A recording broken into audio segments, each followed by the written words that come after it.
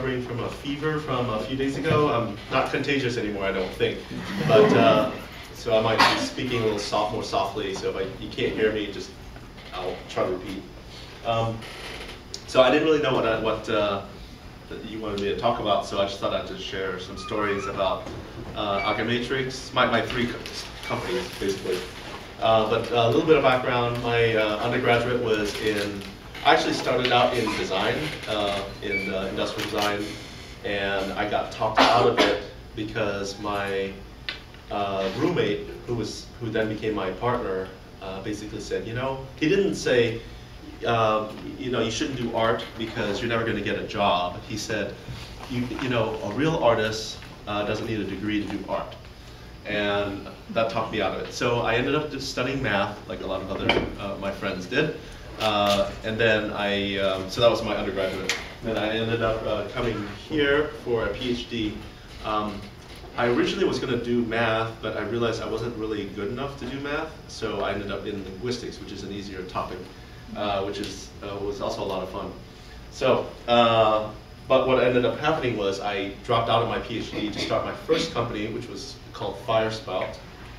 And it was machine learning and natural language processing. And we made some really neat technology that could automatically summarize documents and automatically categorize documents. This was in the late 90s. Okay, so this is very early machine learning, natural language processing, or a lot earlier than now, obviously. Great technology, horrible product, horrible execution, and as a result, the startup failed. But we did sell the technology to a search engine, Ask Jeeves, so we recovered some money. And then I went back to school and said, okay, that's it, no more startup life for me. And and then about 2 months later, so I finished all my qualifyings, all of my prelims, all that stuff. I was doing computational linguistics, which actually is kind of a boring field, but it was good for doing a startup. And so I went back in. I was going to finish a PhD in pure theoretical linguistics. I had a great advisor, Noam Chomsky, so I was ready to be a PhD student again. About 2 months later, I dropped out again to start my last company, Alchematrix.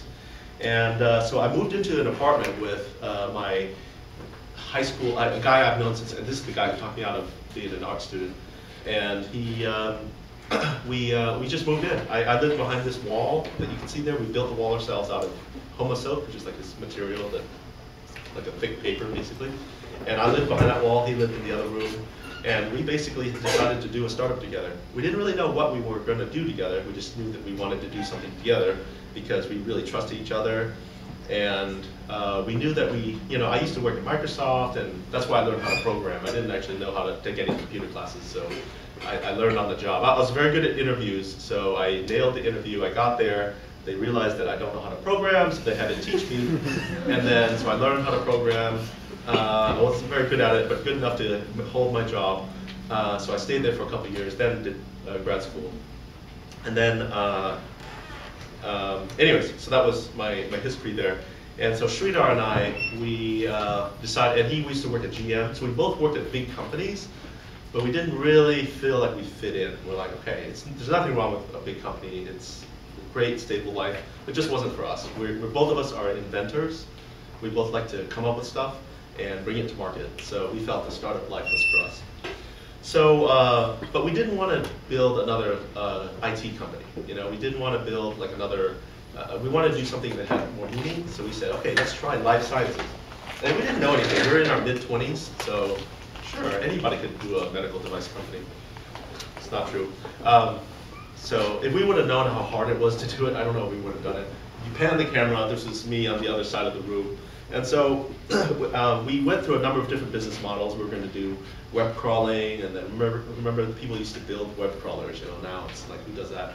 And then we were going to do database cleaning. We were going to a number of ideas, and we eventually ended up in diabetes because it was like this giant space. Everybody's getting fatter.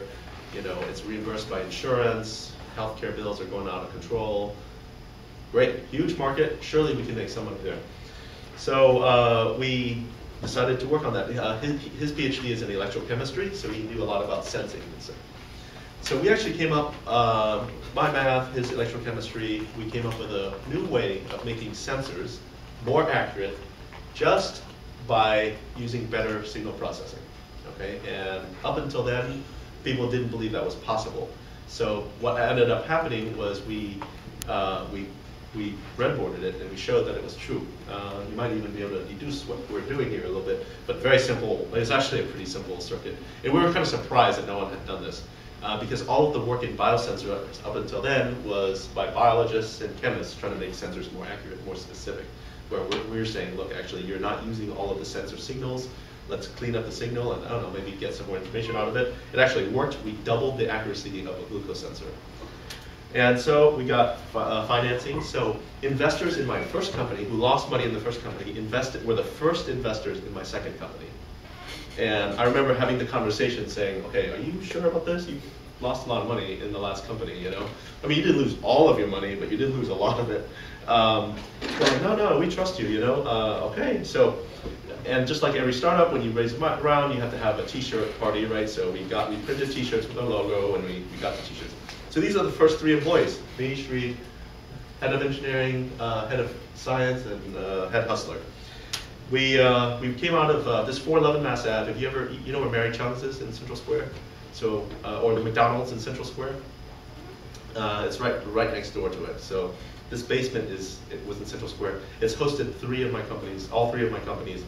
Firespout, grew up, raised venture financing.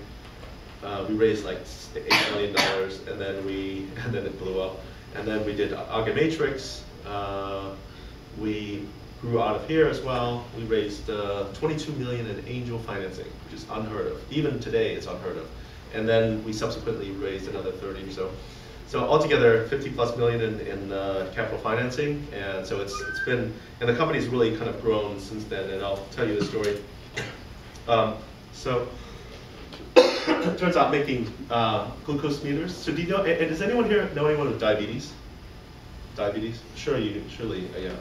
Pretty much most people, it's a huge problem in society today.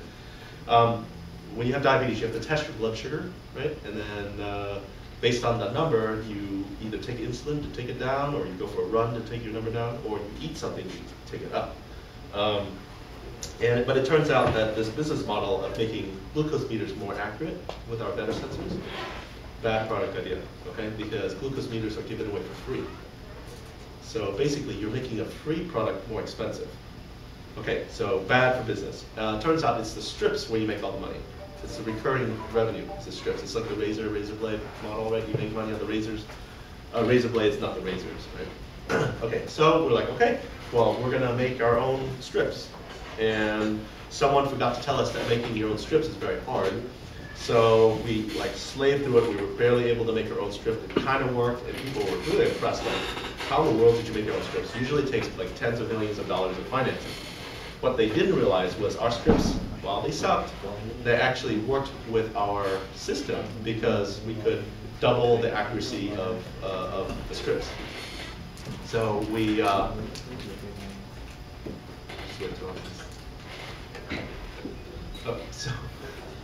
so it doubled the accuracy of the system, and so we could work with crappy strips. And that's what we ended up doing, and we that was it. So we ended up shifting our business model again because making our own strips is very difficult.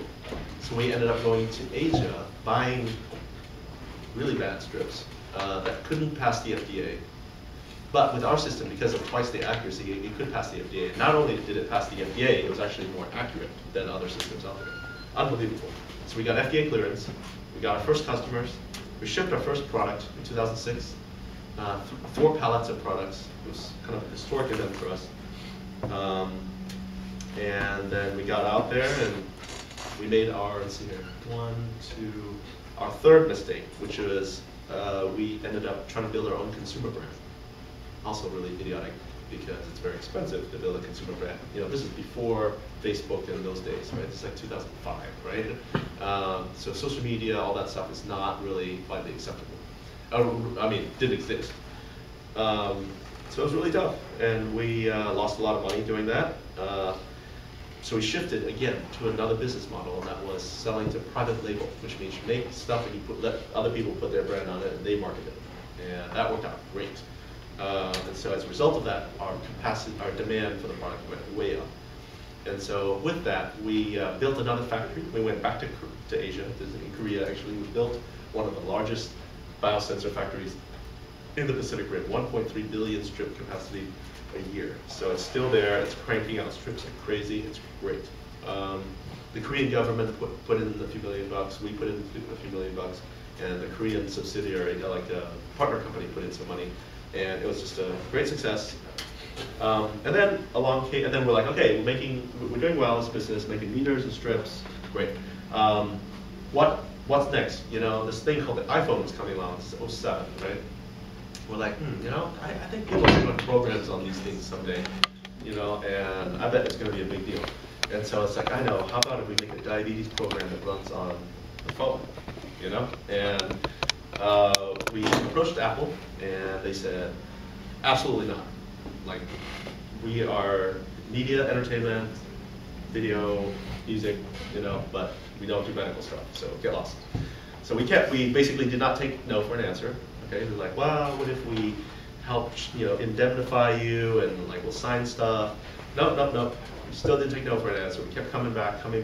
9 months later, they approve us.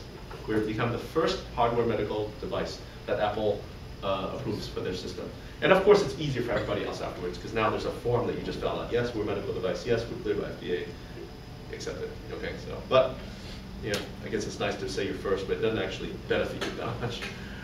So we made it was a glucose meter that works with the iPhone. I think you guys have seen that before. Actually, I might have one right here with me. And then we did this huge partnership with Sanofi. It's a big drug company, one of the largest, and they loved it. They loved the Apple thing. You know, big pharma. Their brand is just not as well known as Apple, for example.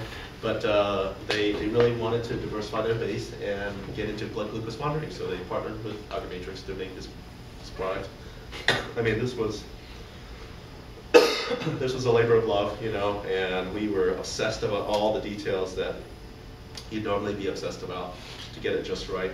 I'll pass it around. And so reflecting over the last 10 years, you know, we've really had a lot of fun, learned a lot of stuff. Now we're more than just in our late 30s now. We can look back and really enjoy the last 10 years of just like, wow, this has really moved along as a good business. You know, business is now, moving quickly towards the 100 million revenue mark, and so it's a good business. Sridhar now is running that business. I left the company a year and about 14 months ago to start my new company, and yes, we're still major shareholders, Sridhar and I, but so Sridhar's running that business, and I'm doing the new company. And so we've learned a lot over the last 10 years. Learned about regulatory stuff, reimbursement, which is like insurance, clinical studies, how to talk to doctors, how to do marketing, how not to do marketing. Learned a lot about design. You know, I've always wanted to do this, you know, in college and didn't get a chance to. Finally, I get a chance to do this at work, and work with some of the best designers in the world. And we won a lot of awards and stuff like that, but the best accolade I'd say ever was when we had a chance to demo it to a very important person at Apple, and he basically said, wow, not bad. So we're like, okay, that's like the best award, a design award ever. So, and then comes the next story, which is Misfit. I leave the company. I've been getting to know John as a friend, John Scully, for the last 2 years. And he's like, you know, and I talked to him and we're like, hey, we should just start a company together. You know, it's kind of weird because he's like 74 now and I'm not, you know, like half his age. And so he's thinking, and I'm like, okay, let's do it. It's kind of an unexpected couple, but that's cool. So Sridhar, me and John, we put in money for the first round of financing, our seed round back in October. We actually found the company the day that Steve Jobs died, which is weird. So we actually named the company after Steve. And so we've been working quietly on a number of things. We worked on wearable technology. That's the basic idea. And the insight that we got from the last 10 years was, oh man, if we could just save hassle, we can reduce, make things simpler, then users will love you for it. Will love you forever. And making things simple is about making all the difficult decisions that, throwing things out that you were like, oh no, we gotta have this in there. It's like, no, just have the guts to like throw it out, And so we did, and we're working on a number of different projects, and this one kind of came up. We watched how some of the other pedometer companies are doing really well, and we thought, man, if people are going to pay $100 for a pedometer, like we should totally get into. I mean, that's easy. We could like burp out the product, like that. It would be better. And so we dedicated ourselves to making it great, to redesigning that category. So we came up with the Shine. It's a tiny little thing. Do you have one, Richard? I can't pass this around because it's company policy, but you can come up afterwards and see it. But these guys are kind of a competitor. You may have seen one of these guys. This is not our product. This is a Fitbit. Okay, and this is the Shine. And one of very few actually are seeing it in person. So you can come up afterwards. I'll show you the data transfer. Everybody wants to see the data transfer. The way it works is it's just we just decided to make things something that was just timeless. I gave my sister. I was telling people that I gave my sister-in-law an iPod. It didn't have the iPod Touch or anything. It was just called the iPod back then. Second generation. It was like $500. I bought it. It was like a 10 gigabyte iPod. It was like the coolest thing ever. And she loves it. She still uses it to this day, like 8 or 9 years later or whatever it is. It's crazy. So we were like, man, I mean, what product lasts 8 or 10 years in today's, these days? So if you can make something that can last that long, that would be unbelievable. So we wanted to make something that was timeless, something that was built to last a lifetime, and we wanted something that was really wearable. Because the insight we had was, if you can make things wearable, then that's like one less thing that you can carry with you. Okay, and so the dedication was to simplicity and to wearability. And so we figured, what makes things wearable? Things are wearable because it's comfortable to wear. You feel comfortable wearing it. It's really useful. And the other thing is, it's either invisible or it looks great. If it makes you look like a doofus, then it's not wearable, right? No matter how useful it is.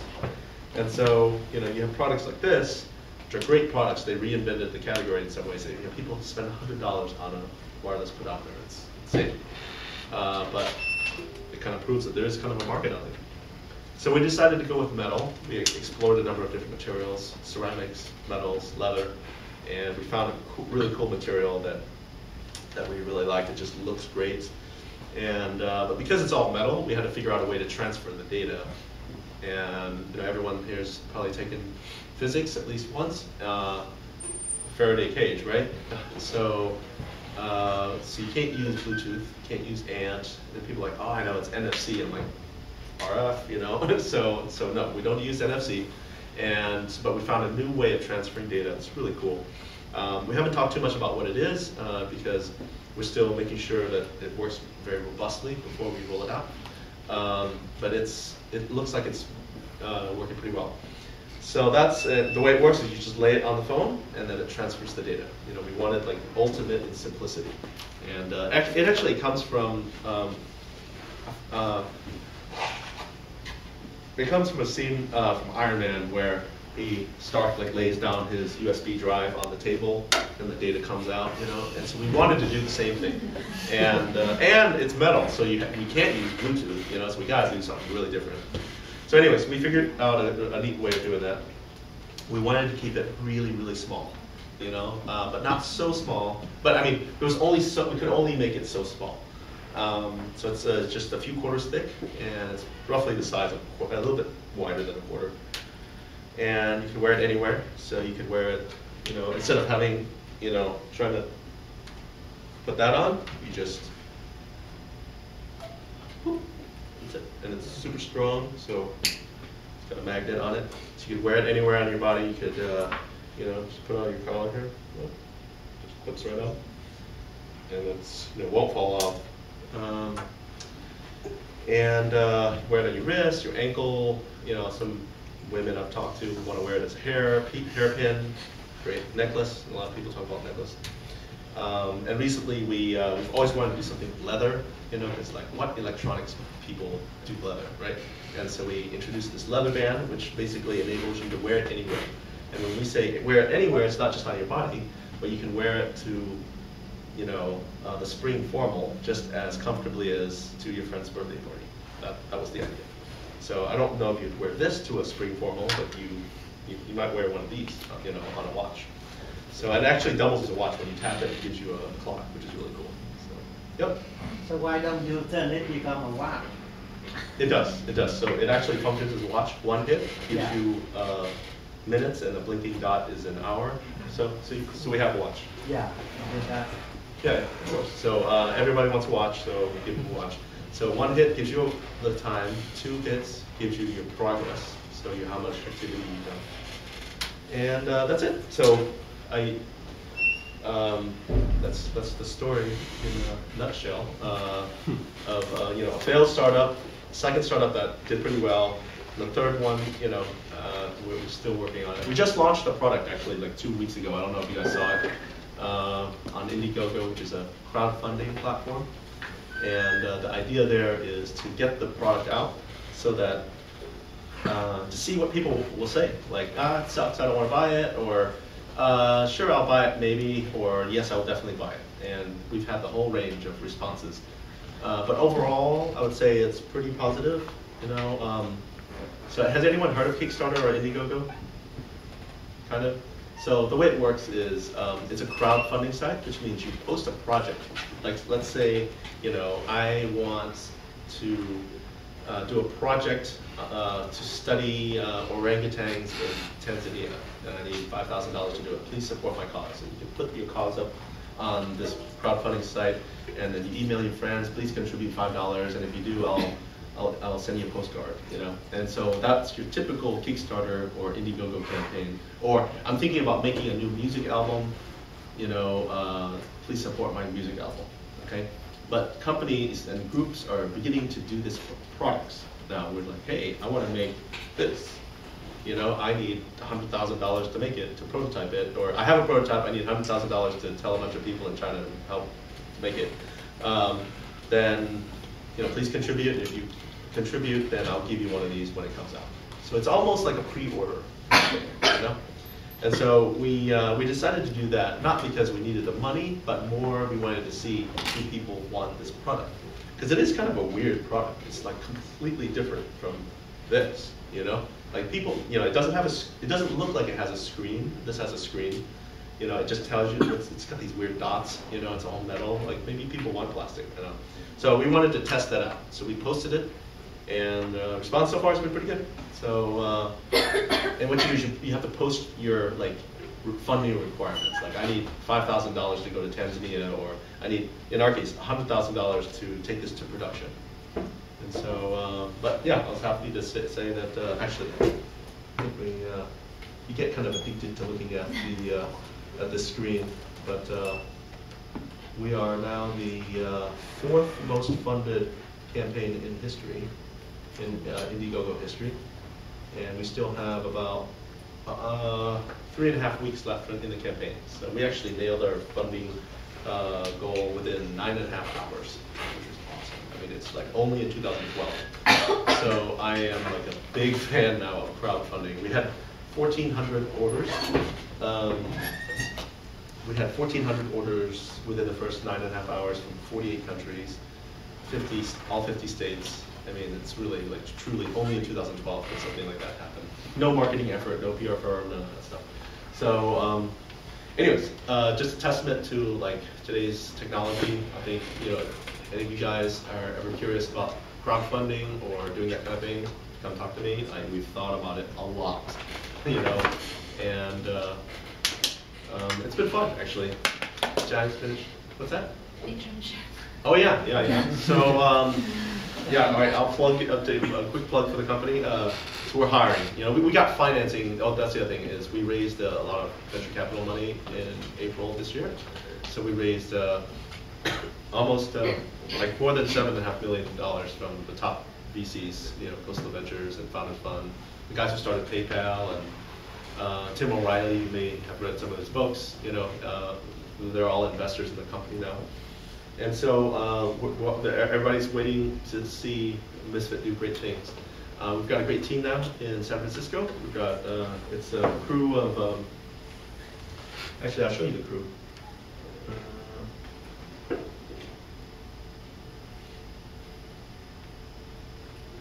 we go. So that's the San Francisco crew.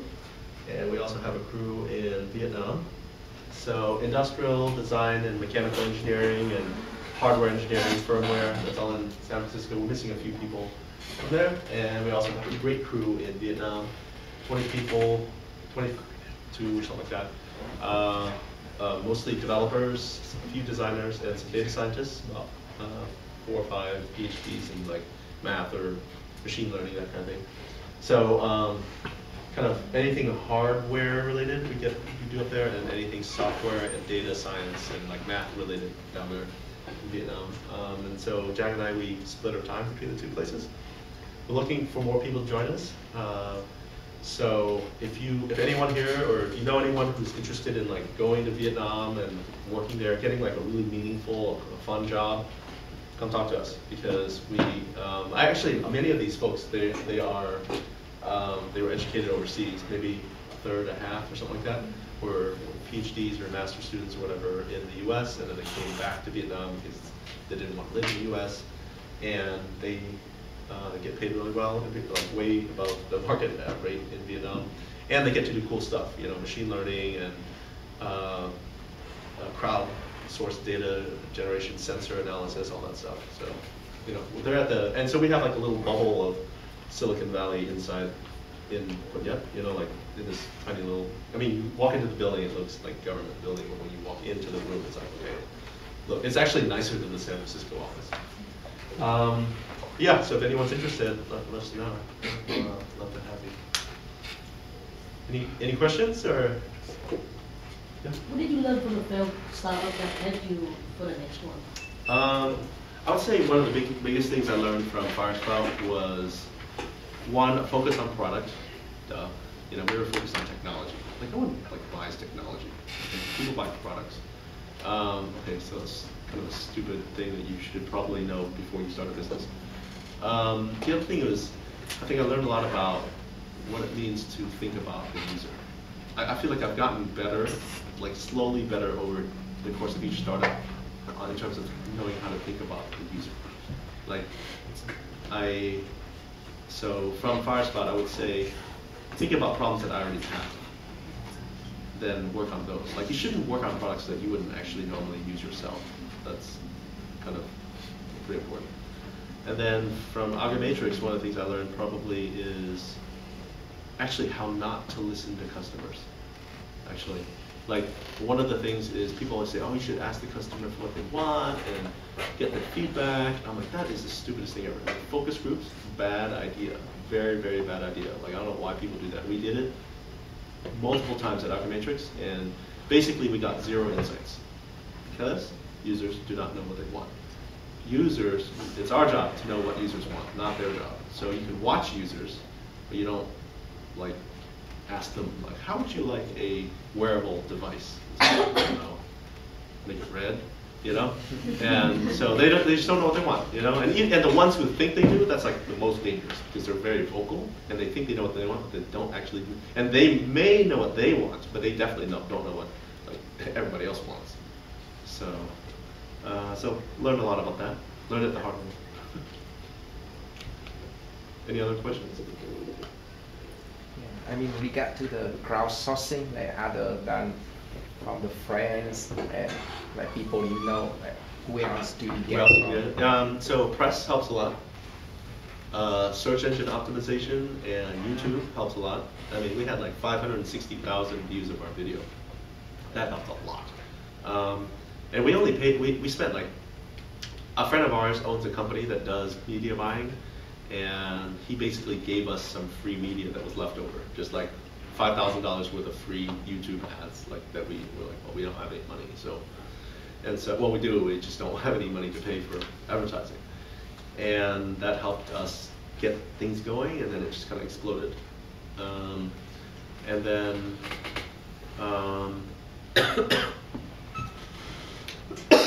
friends and family is definitely not enough. You know, like you either go nuclear and the campaign blows up, or it's like a cluster bomb and you just kind of pop, pop, pop, pop, pop, and you get like maybe $20,000 in backing, you know? But to get, I mean, we're not even there yet, to be honest, you know, but like to get to $1 million or $2 million or $5 million campaign, you need a significant amount of press, you need social media blow up, you need, you know, you need support from lots of different networks, not just your friends and family. So press helps a lot, you know? So if there's an interesting story, interesting product, people will write about this stuff. You know, people like to write about that. They don't want to write about the next Windows phone or whatever, you know? Nothing wrong with Windows phone. Do you manufacture your product, or do you outsource to some other company? Say again, say again? Or do you outsource your product, or do you manufacture your product? Or, and I think the second part of my question is, coming from a technology background, what do you face when you start your own company? Like dealing with people and funding resources and finance, you know? Yeah, sure. So we have a partner that makes it for us. You know, you have to define everything, you have to build the tools and set up the machines and all that, and then they like hire people to make stuff for you. So we do that. So that's the answer to your first part of your question. The second question was challenges for building a company having just a tech background. It's true, you know, I think if you're typecasted as a tech person, and you're like, I'm just a tech person, doesn't know anything, you need like a business person. It's like, well, so you might face that. I mean, I definitely face that, you know, coming out of MIT, you know, like what else do I know, right? But I think over time, I think one can earn your way in, you know, and it's really how, and at the end of the day, the technology founder is the most important, is like the more important of the two founders anyway, you know, like at least in Silicon Valley, everyone's looking for the technical founder, like everybody else is the business founder.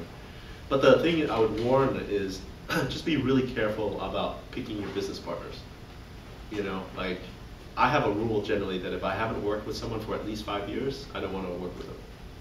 I know it sounds like a crazy rule, but it's worked for me. You know, like I've always worked, you know, Sridhar, I've known him for 20 years, since the end of high school. We were roommates in college. So there's a tremendous amount of trust.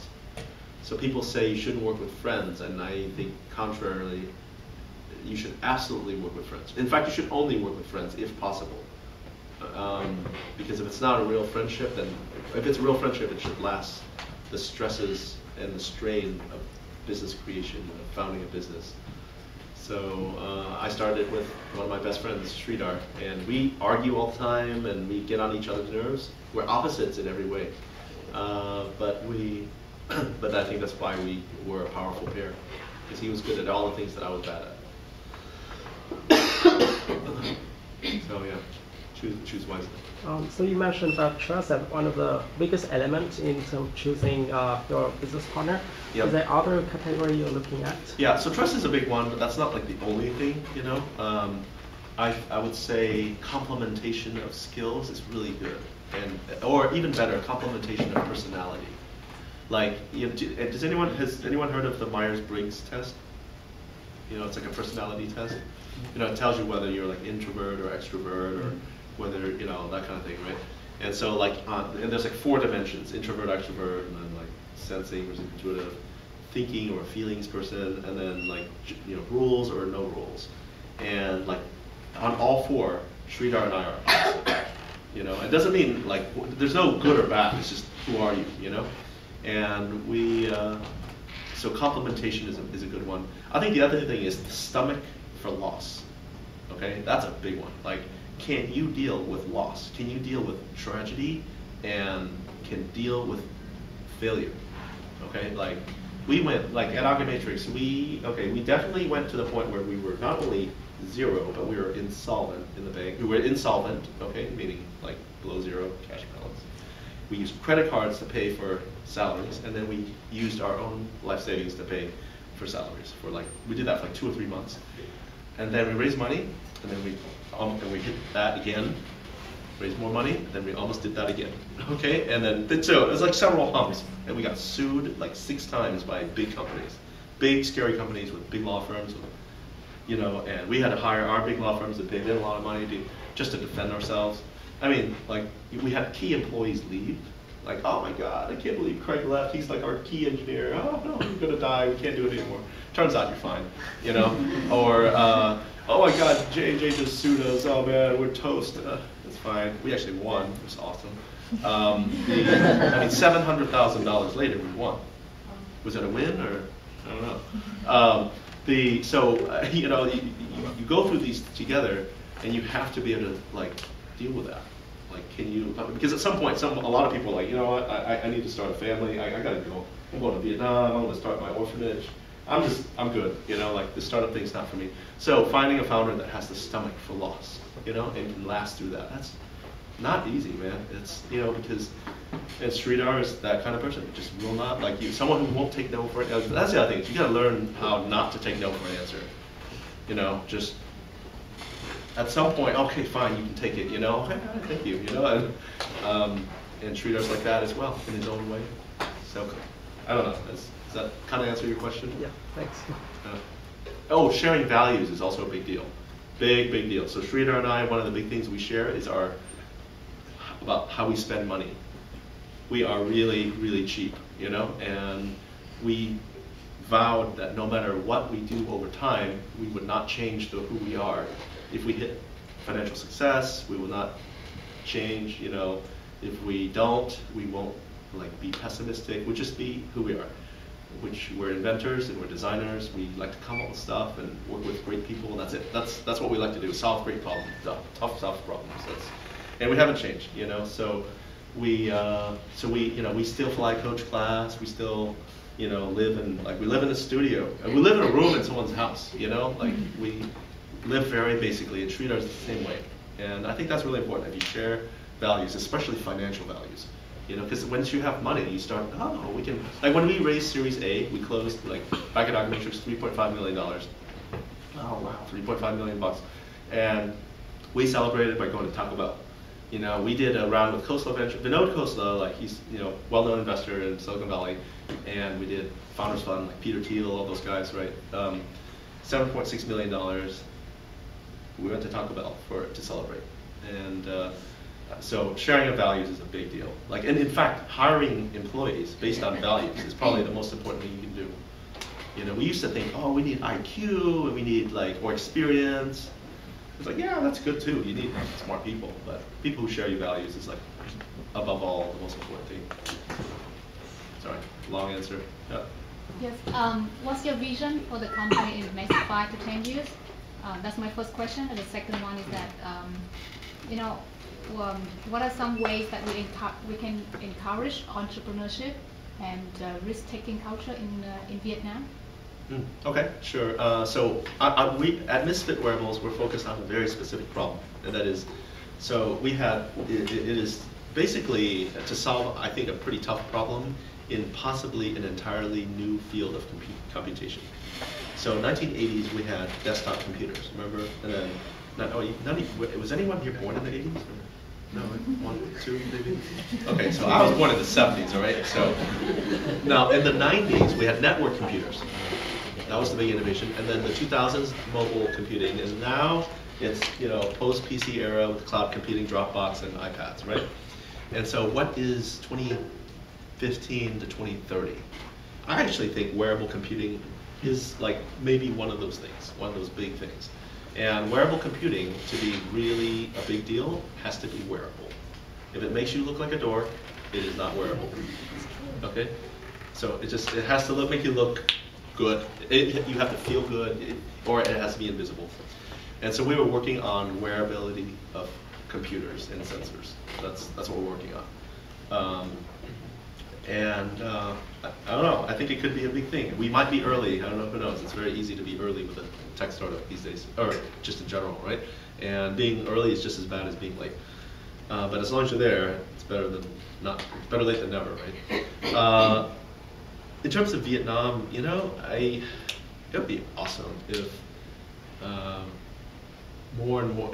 So I think one of the biggest things, I mean, okay, just back up a little bit. You know, we went to Vietnam because we had this belief that people in Vietnam can do more than just outsource labor. You know, and so we're very careful about that. You know, in Vietnam, our team in Vietnam is not outsourced. We don't outsource. In fact, actually, I tell people we outsource to San Francisco from Vietnam. Okay, we get all the hardware engineering done over there. You know, they're really good at that.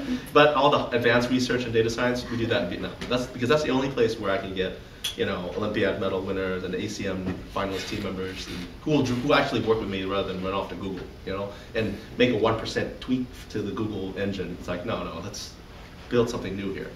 So we, but I would say the one thing that's painfully missing, it's like, it sucks. I wish we had more of this, and I think as this changes, man, there's going to be a revolution, in a good way, over there in terms of just the number of startups and successful companies. And that's product knowledge, user knowledge. Okay, you know, you have a lot of smart guys over there, a lot of smart women, some great designers, but nobody knows how to make a product. It's the weirdest thing, you know? I'm like, dude, that was the dumbest design. I can't believe you suggested that design. Like, why would you, you know, make 3 screens for sign up? Why don't you make it one with one touch button? That's it, you know? Oh yeah, okay, I didn't think of that. Well, use the product yourself and see if you like it. Oh yeah, it does kind of suck. Okay, see? So I mean, these are very basic things. You don't need an Olympiad medal to be able to design something like that. You just need, this is a common sense and getting used to products and being able to put yourself in users' shoes. I think that just comes with time. I think with one iteration of product development, I think people will get used to it. They're like, oh, okay, I think I know how to think about products now. And then you make another one, and hopefully Misfit, we can contribute a little bit. And we tell all the employees, like, please feel free to leave and start your own companies. We'll support you. Do it, you know?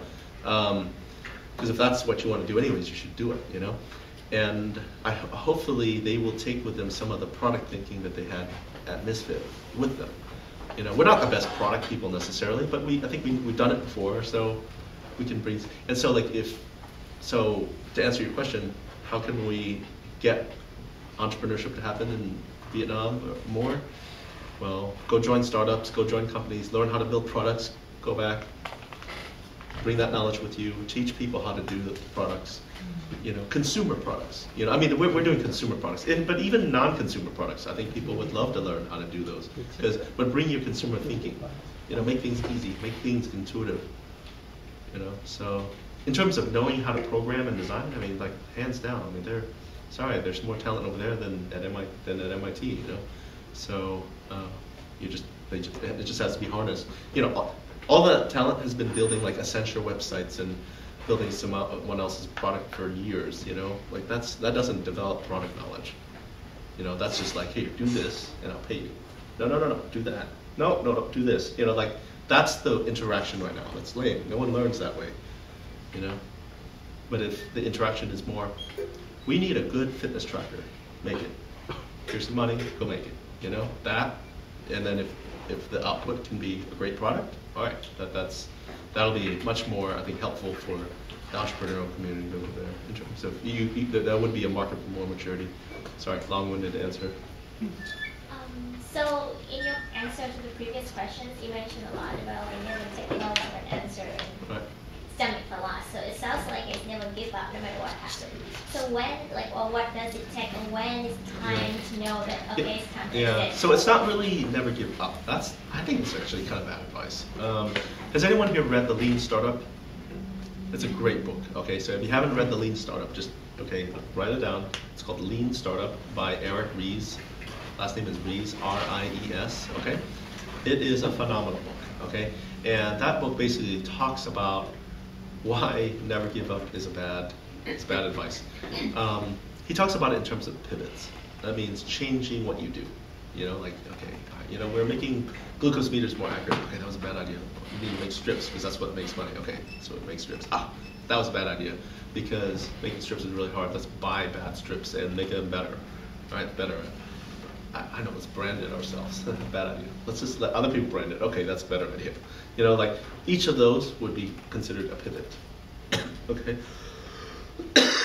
And in Eric Ries's philosophy, the life of a startup, which could be a life of a person, is measured not in terms of what the burn rate is. Like, oh, we have 18 months of burn rate left.